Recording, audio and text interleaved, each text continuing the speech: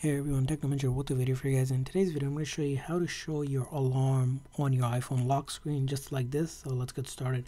Now in order to do that, you do need to be on the latest version. Once you're on it, simply press and hold your lock screen until it gets into this edit mode.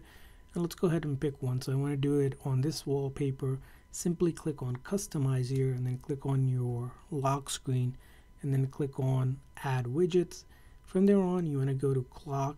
From there on, you just simply swipe until you see next alarm. So with this, you'll be able to see alarm just like in this format, or if you drag it like that format. So either of the format will show you basically your next alarm. Just hit that done and then exit out of this lock screen. So now if I lock it, my phone's going to show me the next alarm. If I click on it, it's going to open up the alarm app and show me the upcoming alarms. So each time, if you set multiple alarms, it will be on your lock screen each time, so you can see when your next alarm will go off on your iPhone.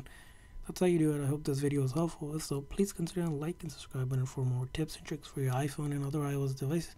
See you guys next time.